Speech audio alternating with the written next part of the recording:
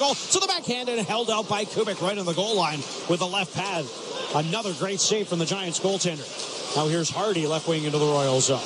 Dumps it behind the net, hammers Jared Dimitru into the end boards. Big check from Hardy on the forecheck. Bolt comes in to stand him up, and they're going to go. Owen Hardy lands a hard right hand and another one right on the button.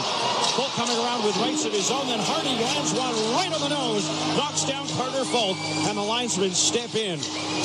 And you saw that again from Owen Hardy. He doesn't wait. When the gloves come off, he comes in swinging. As he and Folk still jaw at each other after the end of that one, but another spirited scrap from Owen Hardy, who's escorted to the Vancouver dressing room with 34 seconds left in the second period after a big check on the end boards in a Victoria zone. I have no idea what Carter Folk is trying to jaw at Ryan Kubik as he skates and is escorted to the dressing room. That made absolutely no sense to me. But, you know, Hardy with a big hit, you know, he can deliver that.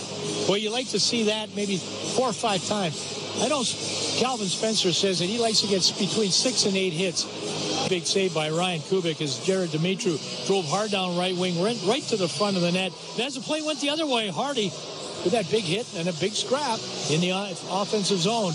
Wow, it's going to be a little tough to sort out here. We'll see what the big conversation right now between the guys wearing the stripes. Maybe a nice way to finish the period. Boy, Vancouver just get on the board. That was a good opportunity in that last 2 minutes.